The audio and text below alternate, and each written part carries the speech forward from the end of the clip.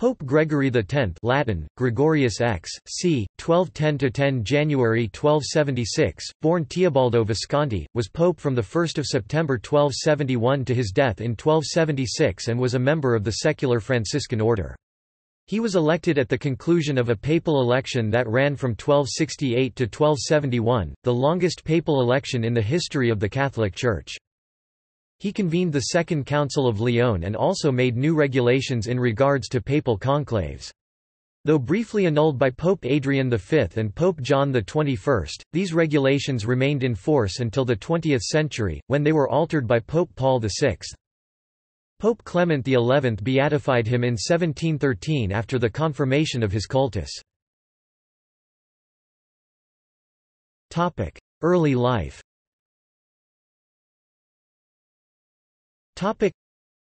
Teobaldo Visconti, a member of the Visconti of Piacenza, was born in Piacenza around 1210.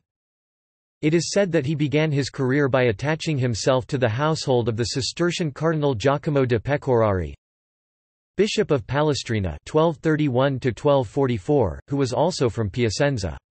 He was attracted by the reputation of holiness which the cardinal enjoyed. He had been elected abbot of the monastery of Trois Fontaines in Champagne. Teobaldo became the cardinal's oeconomus or major domo, and was therefore in constant attendance. The cardinal was legate of Pope Gregory IX in Tuscany in 1235, in Lombardy in 1236–1237, and in Provence, France and Germany in 1239–1241.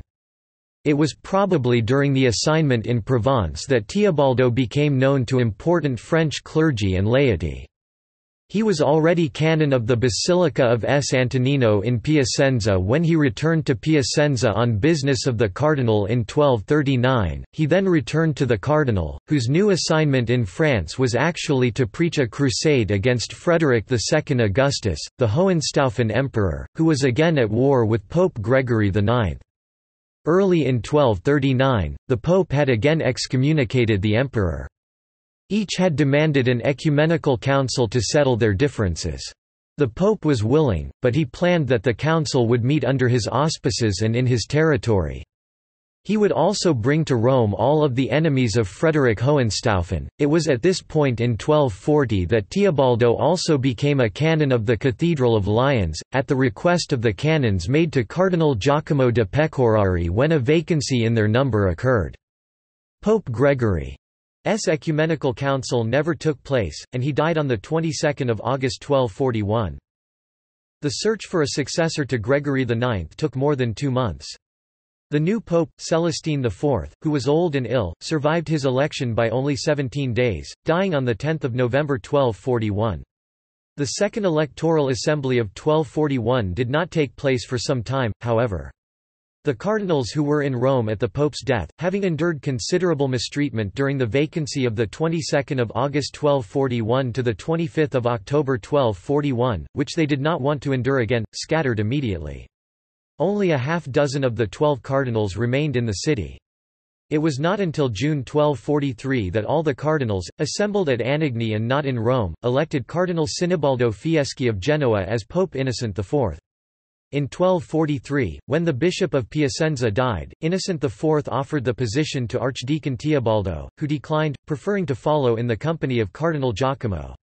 Cardinal Giacomo, however, died in Rome on 25 June 1244. France.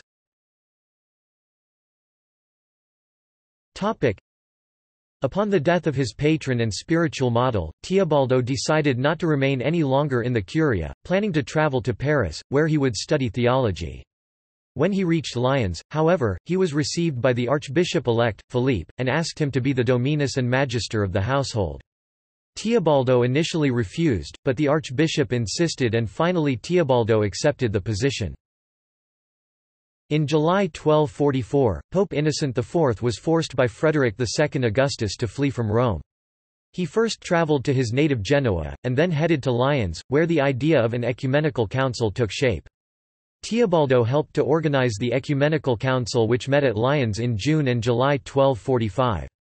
During this period, Visconti became acquainted with people such as Bonaventure, Thomas Aquinas, Guy Fauquois, Pierre de Tarentaise and Matteo Rubio Orsini, all of whom were participants in the council. Visconti was appointed Archdeacon of Hainaut in the Diocese of Liege on 9 September 1246, perhaps as a reward for his services. He was instructed by Pope Innocent IV Sinibaldo Fieschi, 1243–1254 to preach the crusade for the recovery of the Holy Land. Such preaching had more of a financial character than one might think, since both Crusaders and papacy were desperate to raise funds. Teobaldo was not able to do much more than preach, sacerdotally, since he still was not a priest. Teobaldo's time in Liege was evidently not a happy one. The bishop whom he had come to know at the Council of Lyons, Robert de Thoret, died after a brief illness on 16 October 1246. There had been a struggle for the episcopal seat when he was appointed. The provost of Utrecht, the candidate of Frederick II, had attempted to usurp the seat, and Cardinal Giacomo de Pecorari, Bishop of Palestrina, had been ordered by the Pope to intervene and prohibit an election until the canons of the cathedral could meet with him. But the vacancy of the papal throne occurred after the death of Pope Gregory XI, and lasted until June 1243. In that interval the squabbling electors came to an understanding, and on 30 October 1240, Robert, the brother of the Bishop of Verdun, was chosen. Another struggle between two candidates ensued on his death, and Cardinal Robert Capocci was sent to settle the election. Since Teobaldo was a canon as well as archdeacon, he was directly involved. The successful candidate, on 10 October 1247, Henry of Gelders, was a worldly man, the brother of Otto III, Count of Gelders, and was not yet in holy orders. In fact, for the next 12 years, he was neither ordained priest nor consecrated bishop. The new bishop-elect and his archdeacon immediately had problems about Teobaldo. Conduct of his office while being absent in Paris, an issue which was not settled until the end of 1250. Finally, in 1258, Henry of Gelders was consecrated. He also had himself elected abbot of the famous monastery of Stavulo. This did not mean, unfortunately, that he gave up his former dissolute military life. In 1262, he clashed with Archdeacon Teobaldo. During a chapter meeting, he was roundly criticized by Teobaldo, who accused him of compromising the virtue of Berta, daughter of Conradi de Cohen la Frisson, by force. The bishop threatened to strike the archdeacon. Consequently, few days later, Teobaldo was moved to leave Liege, and it is said that he undertook a pilgrimage to the Holy Land. He actually got as far as Paris, where he resumed his long-standing plan of studying theology. During this time he became a friend of King Louis IX. Visconti left Liege in 1267 for Paris at the behest of Pope Clement IV, who sent him to England to assist Cardinal Ottoboni Fieschi, who had been appointed papal legate in England in 1265, to support King Henry III in the rebellion of the barons, led by Simone de Montfort. It was during this assignment that Teobaldo became friends with Prince Edward of England, the future Edward I, with whom he went on crusade. Cardinal Fieschi returned to Viterbo, and participated in the conclave of 1268–1271. Edward took the cross on 24 June 1268, followed Louis IX to Tunisia, and finally reached Acre on 9 May 1271.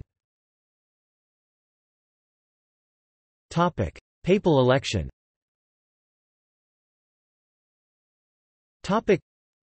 Visconti was elected to succeed Pope Clement IV on 1 September 1271 after the papal chair had been vacant for 2 years and 9 months, due to divisions among the cardinals. The College of Cardinals, meeting in Viterbo where Pope Clement IV (1265–1268) had died, was equally divided between the French and Italian cardinals. The French wanted a pope from their own country, influenced by Charles of Anjou, the younger brother of King Louis IX of France, who had been invested with the throne of Sicily by Pope Clement IV (1265–1268). Charles had also successfully intrigued to have himself elected Senator of Rome, and he repeatedly intervened in the political affairs of the entire Italian peninsula. He had entered Rome on 23 May 1265 where he was made senator and was proclaimed King of Sicily. On 6 January 1266, he was crowned in St. Peter's Basilica by Cardinals Riccardo Annibaldi, Raoul de Grosparmi, Ancer Pantaleoni, Matteo Orsini, and Goffredo da Alatri, with permission of Pope Clement IV, who did not dare to approach Rome himself due to the hostility of the Ghibelline government toward him. The deadlock was not even broken when the citizens of Viterbo locked up the cardinals in the episcopal palace where they were meeting, and finally tearing off part of the roof of the building. Finally, in August 1271, the cardinals decided to appoint a committee, 3 of their number from each side, to negotiate a settlement election by compromise. When the 6 could not agree, however, on the choice of one of the cardinals, they decided to look outside their ranks. They settled on Teobaldo Visconti, the Archdeacon of Liege. Their decision was ratified by all of the cardinals on 1 September 1271. This was a victory, in fact, for the French-leaning faction, since Teobaldo had intimate connections with France, and his nephew, Vicedomino de Vicedomini, a native of Piacenza but Archbishop of Aix in Provence, had been a follower and advisor of Charles of Anjou ever since he came into Italy. The election of Visconti, after a 2-year, 9-month struggle, came as a complete surprise to him, since it took place while he was engaged in the Ninth Crusade at Acre in Palestine with King Edward I of England. Not wanting to abandon his mission, his first action upon hearing of his election, was to send out appeals for aid to the Crusaders. At his final sermon at Acre just before setting sail for Italy, he famously remarked, quoting Psalm chapter 137, "If I forget thee, O Jerusalem, let my right hand forget her cunning." Nonetheless, he had to return to Italy immediately, since he had been summoned by the cardinals in order to accept the election at their hands. On 1 January 1272, the Pope-elect reached Brindisi, and he arrived in Viterbo, the site of the election, where the cardinals were waiting, in early February 1272. On some unknown date he completed the election by accepting the papacy. It was in Viterbo that he assumed the papal mantle. But he was still careful to call himself Episcopus Electus. On 13 March 1272, he entered Rome with the entire Roman Curia. Since he was not in holy orders, he had to be ordained a priest, which took place on 19 March 1272. He was consecrated a bishop and crowned on 27 March 1272 at St. Peter's Basilica. Diplomatic communications with Mongols.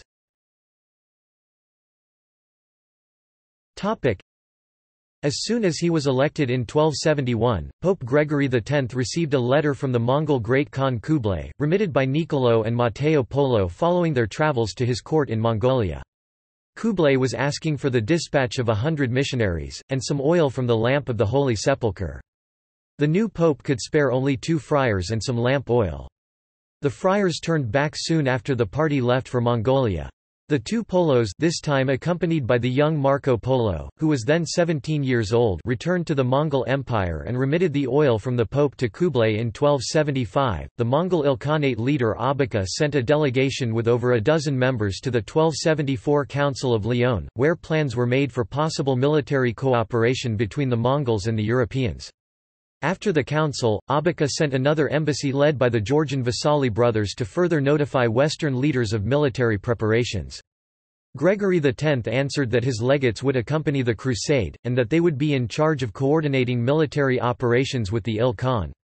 However, these projects for a major new crusade essentially came to a halt with the death of Gregory X on 10 January 1276. The money which had been saved to finance the expedition was instead distributed in Italy. Pope and Council.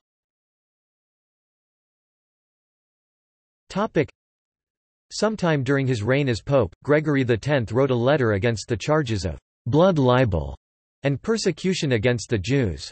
Mindful of the scandals attached to the conclave at Viterbo that had elected him, realizing that tighter controls on the entire process of election were needed, he produced the papal bull, Ubi Periculum, which was subsequently ratified by the Council of Lyons on 16 July 1274 and incorporated into the Code of Canon Law. On his arrival at Rome in 1272, his first act was to carry forward the wish of Gregory IX and summon a council. 2 days after his coronation, Gregory X sent a letter to King Edward I of England, inviting him to a general council to be held on the subject of the Holy Land, beginning on 1 May 1274. Pope Gregory X left Orvieto on 5 June 1273, and arrived in Lyons in the middle of November 1273. Not all of the cardinals followed him. Pope Gregory notes in a letter to King Edward dated 29 November 1273 that Cardinal Riccardo Annibaldi and Cardinal Giovanni Orsini were still in Rome and had been ordered to find a secure place of imprisonment for Guy de Montfort. The two cardinals were hereditary enemies and would be an effective check on each other. Neither was present at the opening of the Council of Lyons. Gregory himself had an immediate meeting with King Philip III of France, whom he had been cultivating vigorously since his accession. The meeting was evidently quite harmonious and successful, since Philip ceded to the papacy the Comtat Venaissin. The Second Ecumenical Council met at Lyons, beginning on 1 May 1274 for the purpose of considering the East-West Schism, the condition of the Holy Land, and the abuses of the Catholic Church. Council objectives.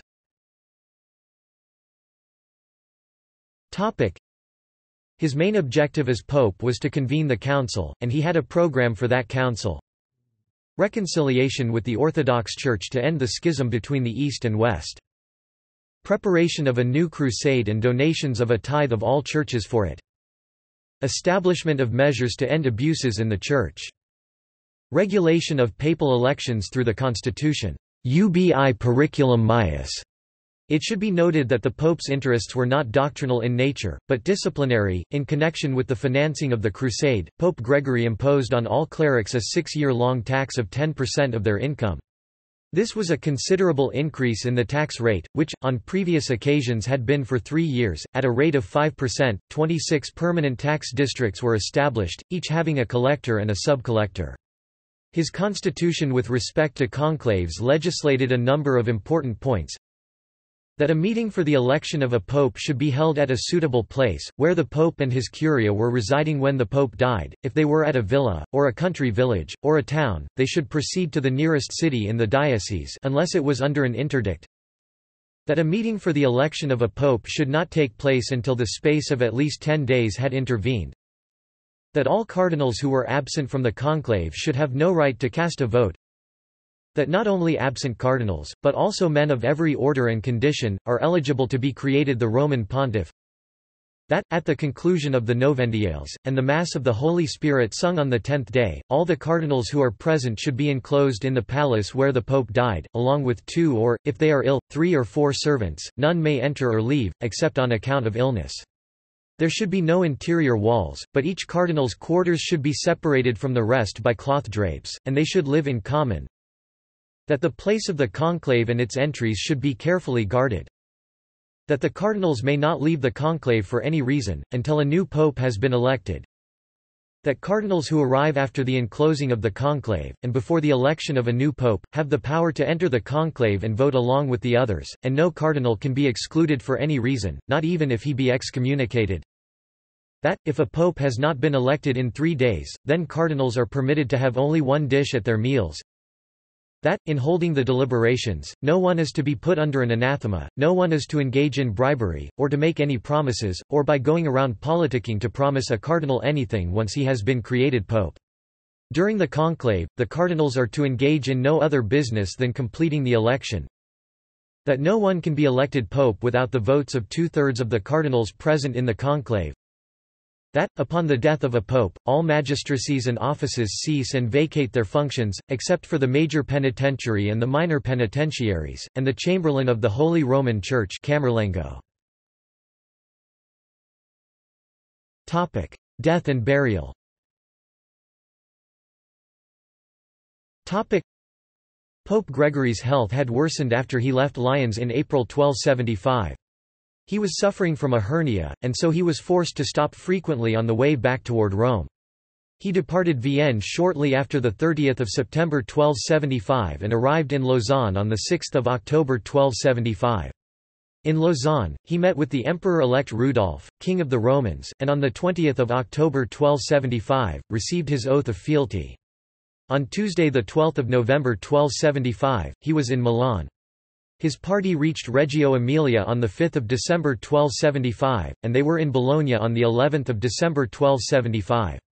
A severe rise in his temperature and the presence of the hernia led him to a halt at Arezzo in time for Christmas of 1275. His condition rapidly declined and led to his death on 10 January 1276 in Arezzo. He is buried inside the Cathedral Church of Arezzo. He was succeeded by the Dominican Peter of Tarentaise in Savoy, Pope Innocent V, a close collaborator of the pontiff throughout his pontificate. Beatifications and canonizations.